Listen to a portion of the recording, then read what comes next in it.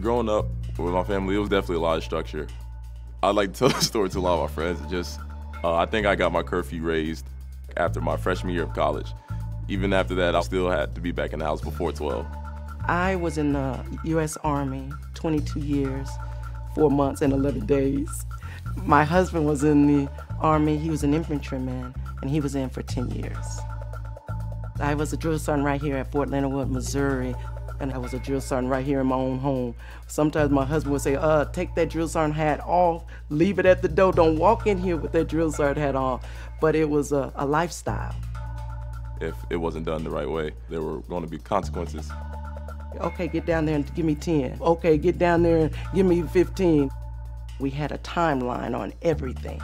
At 6 o'clock when you wake up, this is what you're going to do. By 8 o'clock, we want this done. I see him as a trooper.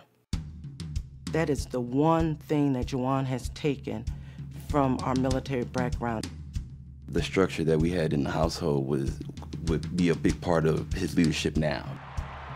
OG, he takes it in, lays it up and in. Last year, we had people like James, Thomas, OG, to where I could be in the shadows as far as the offensive end. But this year, I really had to be at the forefront of things and really make something happen. He does play with a different demeanor this year.